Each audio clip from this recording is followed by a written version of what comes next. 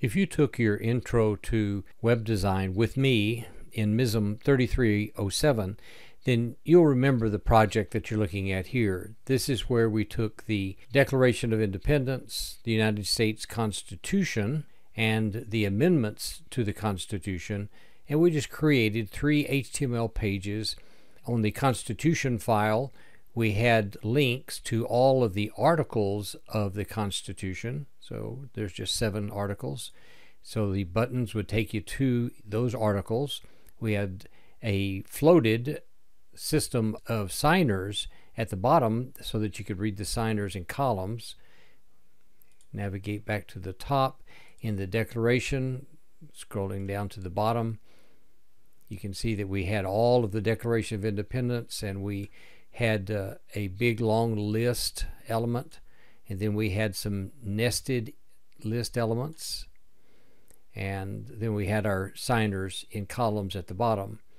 And in the amendments to the Constitution, we just had a straight list of all of the amendments to the Constitution, and we didn't even make an effort to make links to each of these because it would fill up the term just trying to get all of this built. Now, we also tried to make all of this responsive in week 11. So here in this light version of Chrome, I'm going to click on our ellipses over here and come down to More Tools and then select the Developer Tools. Now you can come to the Developer Tools this way, or you could just use the keyboard command Control-Shift-I. Now, whenever you do this, it opens up a control panel at the bottom, which allows you to see your elements and the console. And when we start working with JavaScript, we'll use the console more. We have a link here to sources. This will show you the images that are included and stuff like that. Come back to elements. Now, there is a great feature here in the Chrome browser, and I think Firefox probably has the same kind of feature. It's called a toggle device toolbar. You can hit Control-Shift-M to get it. And when I click this,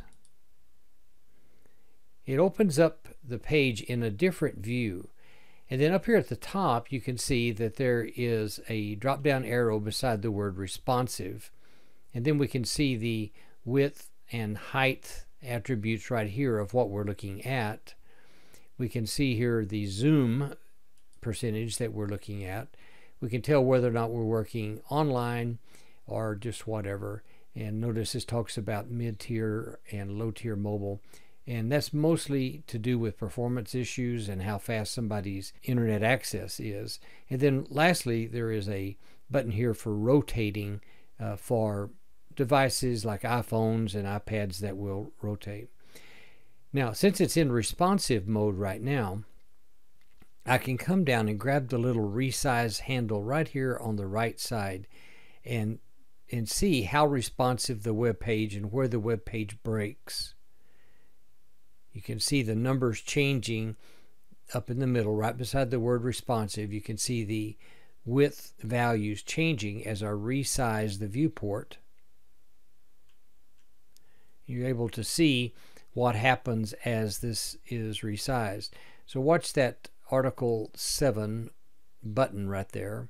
As I bring this down, there's going to be a point at which it breaks right there. It breaks at about 847 pixels. 845, it's down here. So that becomes a break point for me.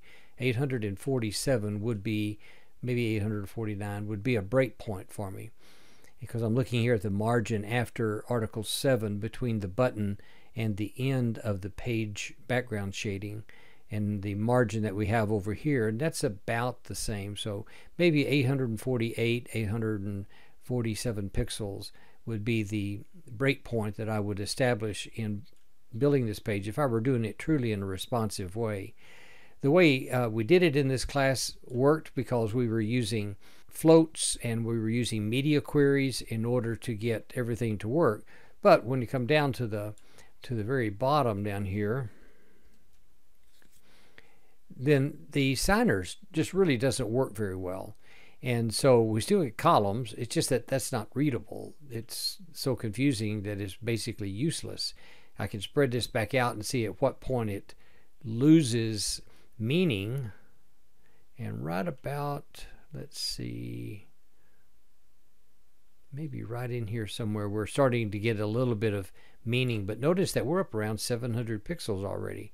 So it's just really not a great design. It's great for teaching how to float objects and how to use media queries and things like this. It's just not great for a course in webmastering where we can get into some of the newer technologies that we're going to use this term. And in the next video, I'll show you how we are going to produce the same kind of sites this year, but we're going to be using some newer technologies. We're going to start by using Flexbox and Grid, and then ultimately towards the end of the term we will throw in some JavaScript in here to help this page look and act a lot more like a professionally designed responsive web page.